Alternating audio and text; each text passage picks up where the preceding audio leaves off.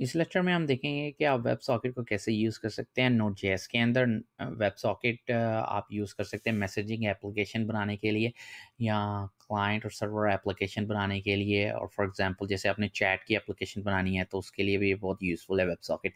तो ये जो हम यूज़ करेंगे नोड.जेएस के अंदर, ये वेब सॉकेट की इम्प्लीमेंटेशन जावास्क्रिप्ट के अंदर है। तो इससे पहले आपके पास नोड.जेएस इंस्टॉल होना चाहिए। अगर आपने देखना है कि कैसे इंस्टॉल करना है, आप netrockstack.com के ऊपर हमारा वीडियो देख सकते हैं कि नोड.जेएस कैसे आप इंस्टॉल कर सकते हैं अपने सिस्टम के ऊपर। यहाँ आपने अगर नोड.जेएस का पूरा कोर्स लेना है तो आप हमें कांटेक्ट कर सकते हैं ऑनलाइन कोर्स के लिए और हमारे इंस्टीट्यूट में कोर्स के लिए। तो अभी हम कमांड लाइन ओपन कर लेते हैं। यहाँ पर आकर आप cmd लिखें, कमांड लाइन ओपन हो जाएगा। फिर आप डायरेक्टरी में चले जाएं, कोई भी आप डायरेक्टरी बना सकते हैं। मैंने इसके लिए एक डायरेक्टरी बना ली है ऑलरेडी, तो ये मैं उस फोल्डर में आ जाऊँगा। तो इधर आप लिखेंगे cd चेंज डायरेक्टरी और फिर इधर उसका पाथ डायरेक्टरी का पेस्ट कर देंगे, फिर एंटर कर दें। तो हम इस डायरेक्टरी के अंदर आ गए। तो यहाँ पर हम अपना एप्लीकेशन का कोड रखेंगे। तो सबसे पहले हमें इंस्टॉल करना है वेब सॉकेट को, npm इंस्टॉल लिखकर फिर आप आगे लिख देंगे।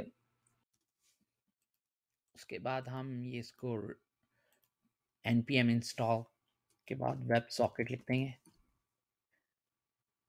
एंटर कर दें, फिर ये डाउनलोड हो जाएगी।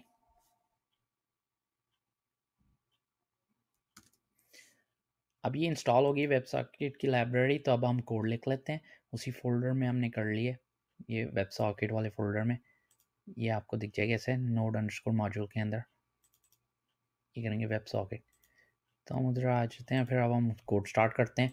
तो पहले हमारे लिए जो लाइब्रेरी रिक्वायर्ड है वो इंक्लूड कर लेते हैं। HTTP की लाइब्रेरी पहले कर लेते हैं। इसके लिए लिख लेते हैं रिक्वायर।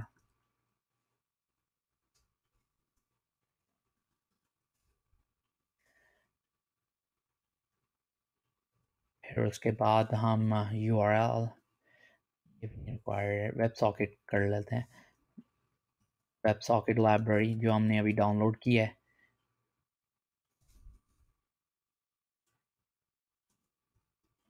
उसे इंक्लूड कर लेते हैं।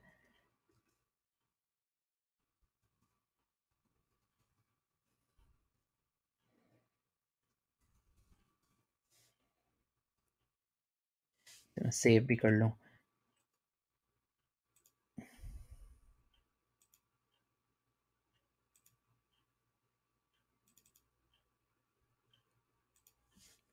कुछ भी आप नाम रखते हैं, मैं सर्वर रख लेता हूँ अभी और उसको .js सेव कर दें। यहाँ पर all file all time server .js मैंने नाम रख लिया इसका। फिर एक और वेरिएबल सर्वर डिक्लेयर कर लेते हैं। इधर सर्वर क्रिएट कर लेते हैं। ये जो HTTP लाइब्रेरी हमने इंक्लूड किया उसे क्रिएट सर्वर, ये फंक्शन को बुला लिया क्रिएट सर्वर। और फिर हम उसके बाद कॉल बैक फंक्शन है उसे देते हैं, जिसके अंदर हमें कुछ नहीं है, बस हम रिक्वेस्ट और रिस्पॉन्स ऑब्जेक्ट सेंड कर देंगे इसे।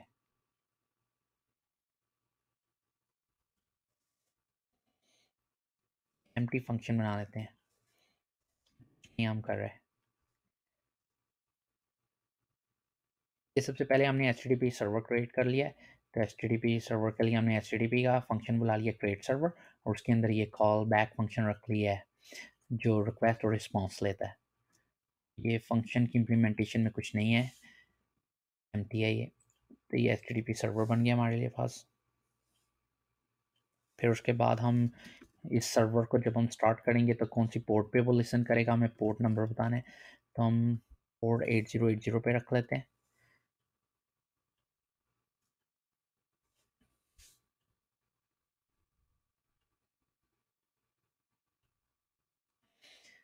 फिर 800 फिर इसे कॉल बैक फंक्शन दे देते हैं। जब ये स्टार्ट होगा सर्वर इस पोर्ट के ऊपर 8080 पे,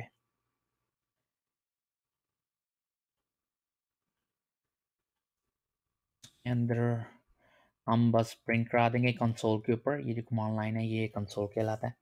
तो कंसोल के ऊपर अभी हम प्रिंट करा देंगे, जो से भी आपकी कंसोल है उसके अंदर। तो उसके अंदर लॉग कंसोल लॉग, इसके अंदर हम बस डेट प्रिंट कर देंगे कि ये अभी ये डेट है। कोई भी मैसेज हम प्रिंट करना चाह रहे हैं तो जब हमारा सर्वर स्टार्ट हो जाएगा ताकि हमें पता चल जाए कि सर्वर स्टार्ट हो गया, कोई इन्फॉर्मेशन प्रिंट हो जाए। तो अभी हम इधर क्या कर रहे हैं, न्यू डेट कर रहे हैं और फिर उसके साथ कॉन्केटिनेट कर रहे हैं स्ट्रिंग यानी मैसेज सा कि server is listening on port.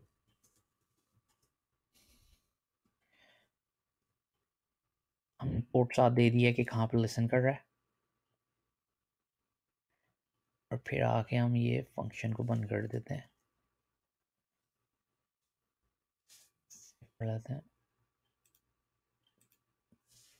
फिर एक और वेरिएबल डिक्लेयर कर लेते हैं सर्वर कॉन्फ़िग। ये कॉन्फ़िगरेशन सेटिंग है जो हम अपने वेब सॉकेट सर्वर को सेंड करेंगे।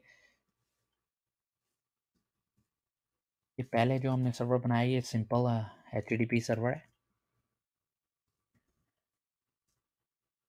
तो हम सर्वर कॉन्फ़िग के अंदर हम अपना HTTP सर्वर भेज रहे हैं। ये जो हमने बनाया है ये हमने इसके ऊपर HTTP सर्वर के ऊपर वेब सॉकेट सर्वर बनाना है। फिर ये एक और आर्ग्यूमेंट हम पास कर रहे हैं।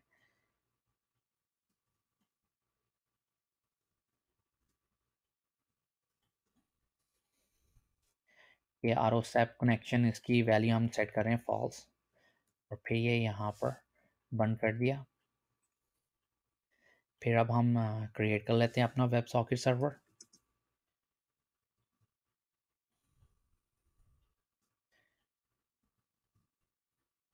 सॉकेट लिख लेते हैं, कोई भी आप नाम दे सकते हैं, वेरिएबल का नाम है। यहाँ पर हम वेब सॉकेट का ऑब्जेक्ट क्रिएट कर लेते हैं।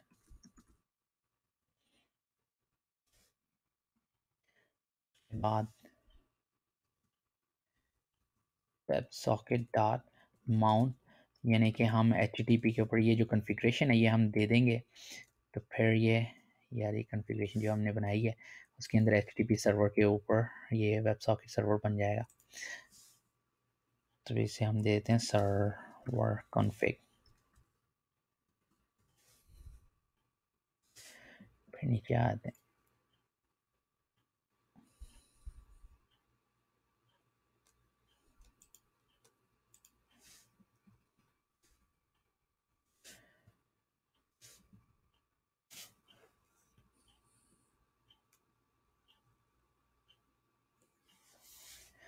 अब हमने वेब सर्वर जब कनेक्ट होगा उसको लिसन करना है उस इवेंट को, तो हम लिख देंगे वेब सॉकेट जब कनेक्शन होगा ऑन। ऑन फंक्शन यूज होता है इसके अंदर। तो आप कौन सी इवेंट को लिसन करना चाह रहे हैं, कनेक्ट को, यानी जब कनेक्ट होगा हमारे साथ कोई। और फिर आगे call back function. Call back function के अंदर हमें कनेक्शन यूजर के साथ जो कनेक्शन होगा, फिर उसके बाद हम ये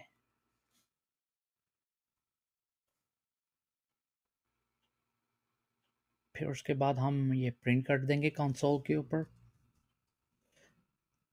हमें साथ साथ कुछ मैसेज प्रिंट होते जाएं। हम लिख देंगे कनेक्टेड कि कनेक्ट हो गए। आप कुछ भी मैसेज लिख सकते हैं। फिर उसके बाद हम मैसेज सेंड कर देंगे क्लाइंट को।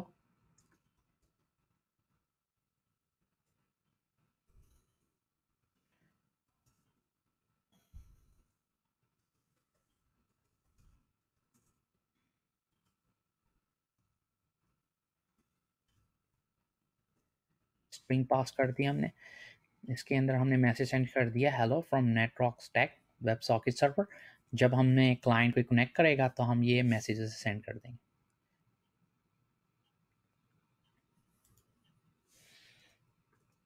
उसके बाद हम इस फंक्शन को बंद कर देंगे।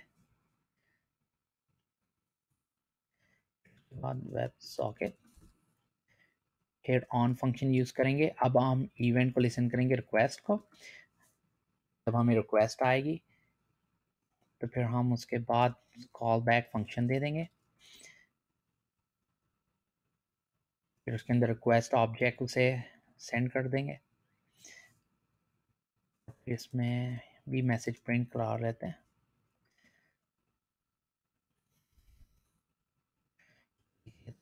हैंडलिंग, ये हम इसलिए मैसेज बार बार लिख रहे हैं ताकि हमें हर स्टेप का पता चलता जाए और कंसोल पे कुछ प्रिंट होता जाए कि अभी क्या हो रहा है। तो ये अब हमें रिक्वेस्ट आएगी तो हम ये रिक्वेस्ट कर लेंगे। फिर इसके अंदर जब रिक्वेस्ट आती है फिर आपको एक्सेप्ट करना पड़ता है कनेक्शन, तो फिर हम कनेक्शन को सेट कर एक्सेप्ट कर लेंगे। हमने रिक्वेस्ट, ये जो हमारे पास आया है रिक्वेस्ट, ये ऑब्जेक्ट, इसका फंक्शन यूज़ कर लेंगे। रिक्वेस्ट का फंक्शन है एक्सेप्ट। फिर इसके अंदर जो प्रोटोकॉल हम सेलेक्ट करेंगे वो एको प्रोटोकॉल है। फर्स्ट आर्ग्यूमेंट, और दूसरा हम रिक्वेस्ट ऑब्जेक्ट का ओरिजिन सेंड कर देंगे।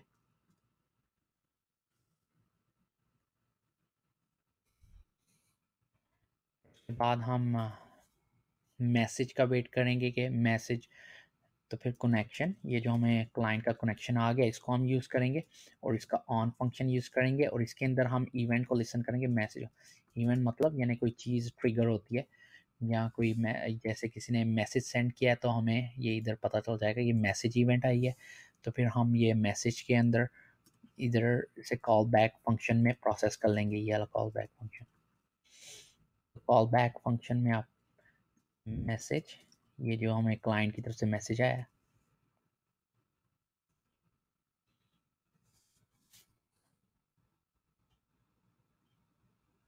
फिर इसे भी हम लॉग कर लेते हैं।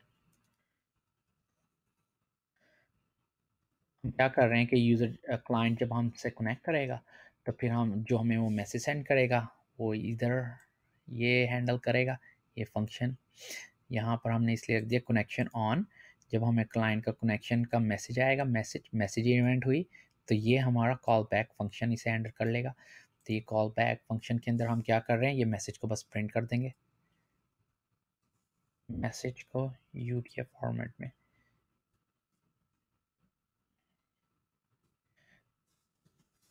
डेटा में प्रिंट कर देंगे, बंद कर लेते हैं। फिर उसके बाद क्या होता है कि आपने कनेक्शन, अगर क्लाइंट कनेक्शन क्लोज करता है तो फिर उसकी इवेंट को लिसन कर लें। तो हम कनेक्शन, ये जो क्लाइंट का कनेक्शन हमें मिला हुआ है उसका ऑन फंक्शन हम यूज़ करेंगे और इस वक्त हमने कौन सी इवेंट को करना है चेक, तो हमने हैंडल करना है क्लोज।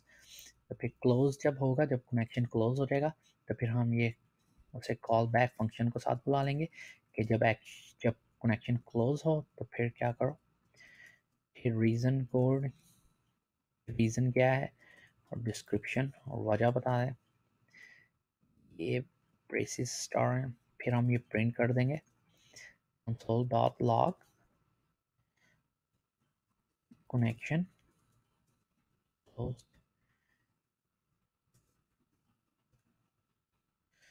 हमने ये मैसेज लिख दिया।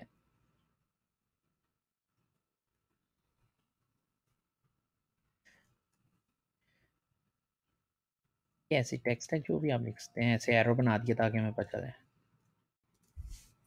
फिर सेकंड आर्ग्यूमेंट जो है हम रीज़न कोड दे देंगे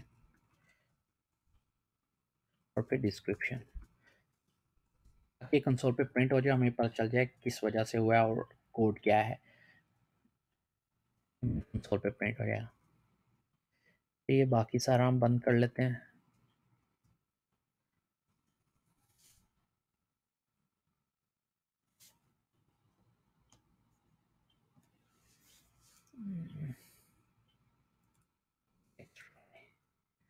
सेव कर लेते हैं। यहाँ पर फंक्शन की ब्रैकेट नहीं दी है ऊपर, आप सही है।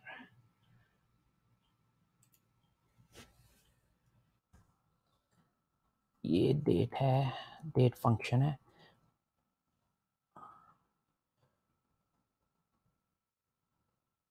सेव कर लेते हैं।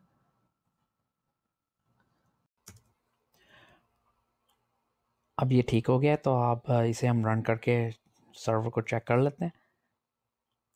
हमारे कमांड लाइन पे आ जाएं। यहाँ पर आप लिखेंगे नोड, सर्वर का नाम .js।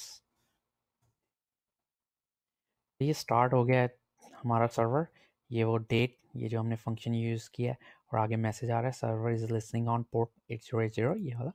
तो नेक्स्ट वीडियो लेक्चर के अंदर हम बनाएंगे क्लाइंट इसका, और फिर हम इसके साथ कनेक्ट करेंगे और इसे मैसेज सेंड करेंगे, और वो मैसेज इधर हम प्रिंट करा देंगे कंसोल पे। तो क्लाइंट और सर्वर कम्युनिकेशन आप नेक्स्ट वीडियो में देखेंगे। अगर आपने नोड जेएस के ऊपर कोर्स लेना हो तो आप हमें netrockstack.com के ऊपर कांटेक्ट कर सकते हैं।